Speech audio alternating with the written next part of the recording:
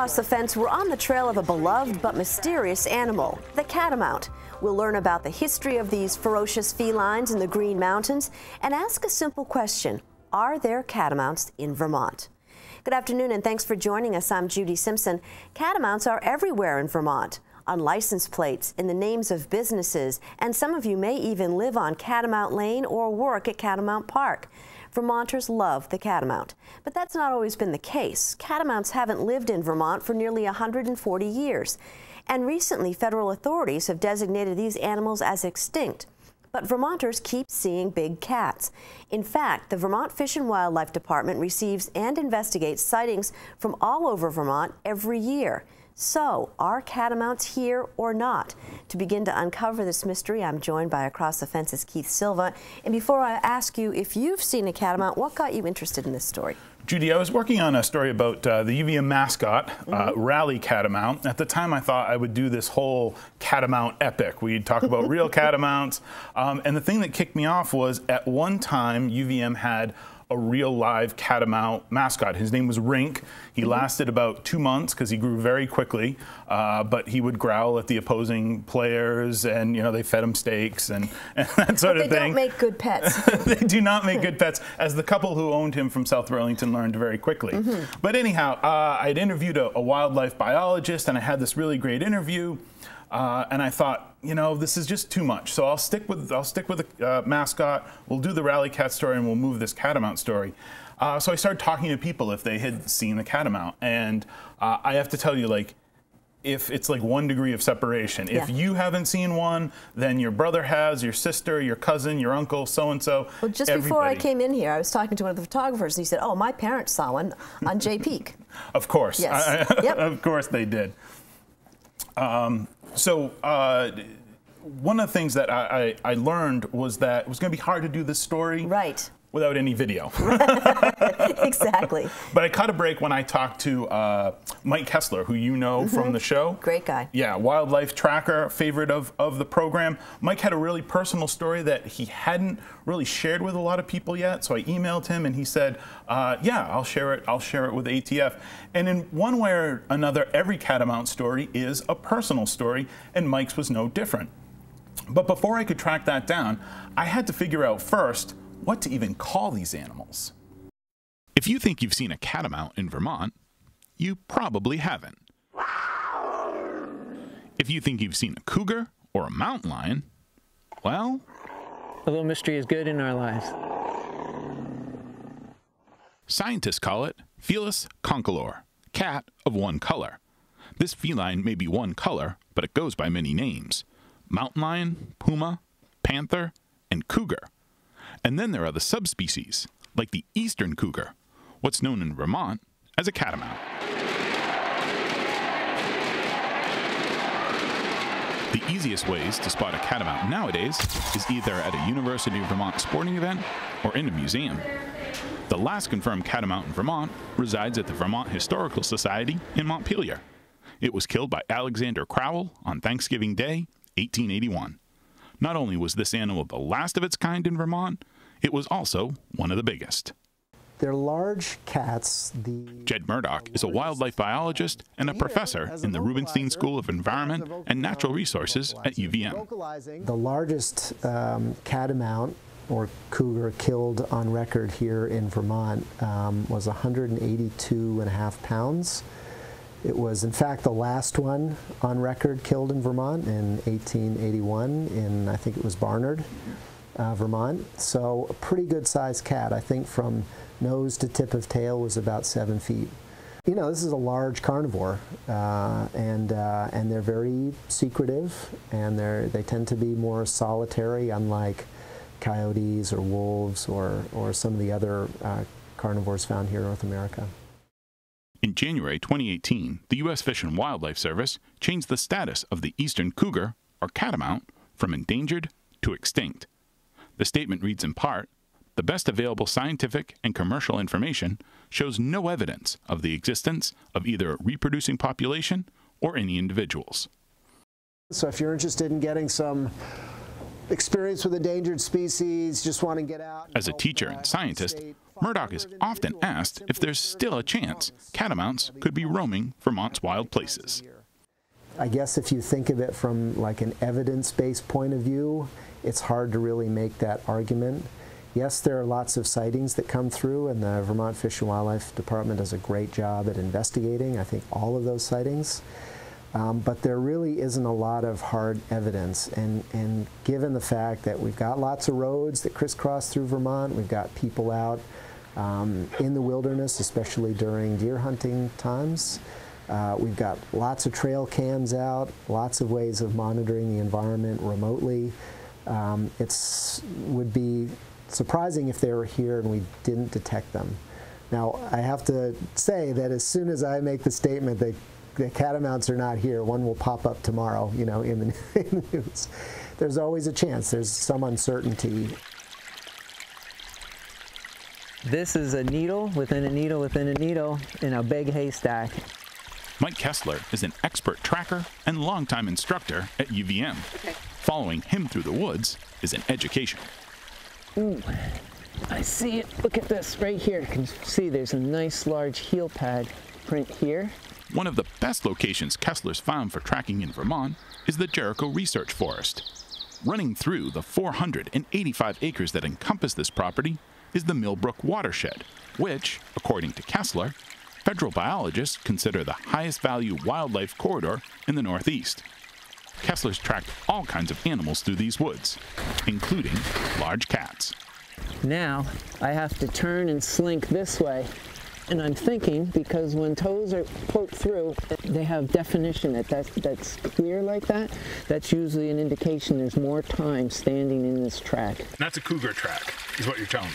Yeah, that has no nails anywhere in there. Not a dog, not a bear. Now, a huge dog is not going to move this stealthy. The nails are going to be out. And so it's a preponderance of evidence. It's circumstantial, but we just keep building the case until we find one that's absolutely conclusive.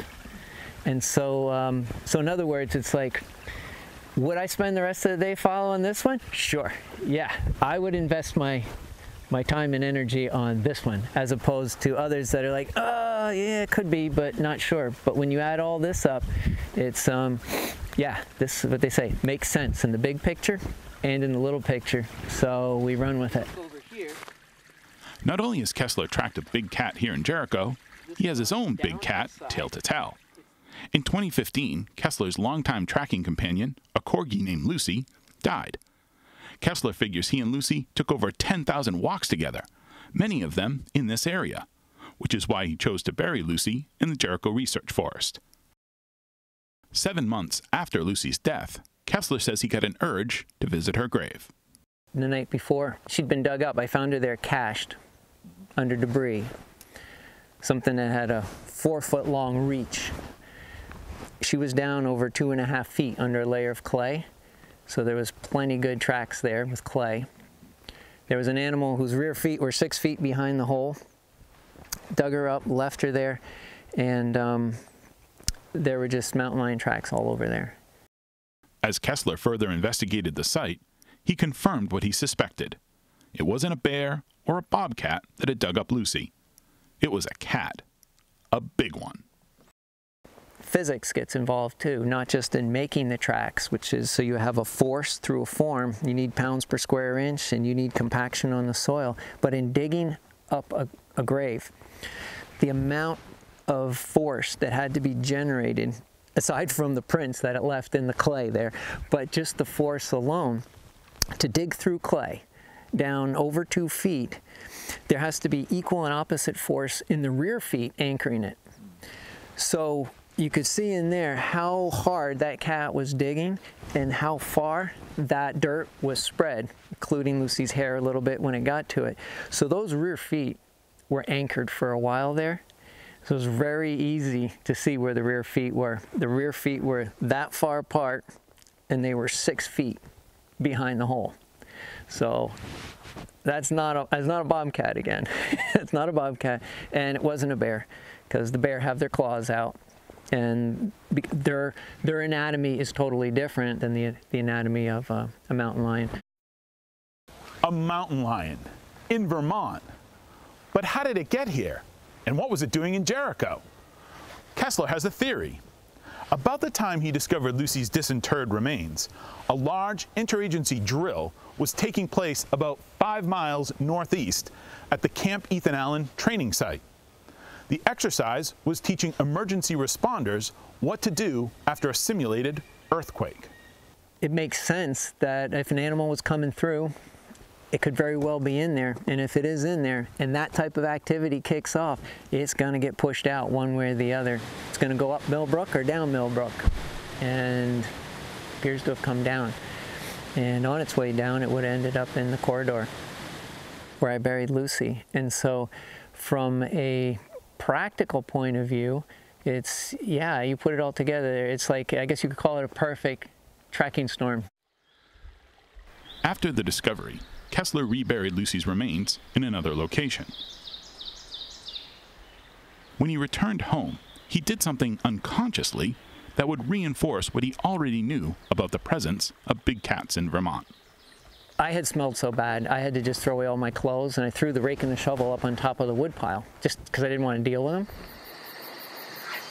About a month later, Kessler awoke in the middle of the night to an odd sound. It was like the weirdest owl sound I'd ever heard.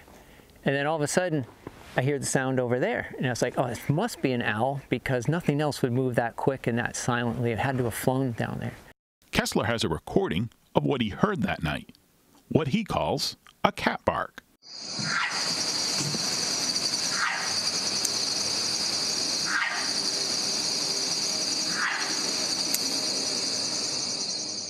But that wasn't all he heard. Then all of a sudden I heard a huge stick break. When I heard that stick break, I went right to it. And to my utter surprise was a mountain lion. And we were only 15 yards apart, and there was nothing between us. And it was a while. We were there, this whole thing was about 15 minutes. And standing in that one place under some pine trees, it left really good tracks there too. That mountain lion had come to my house, attracted to my wood pile. It was standing on its rear legs, and I didn't understand why. And then I looked on top of the wood pile, and there was the rake and the shovel. I totally forgot about that.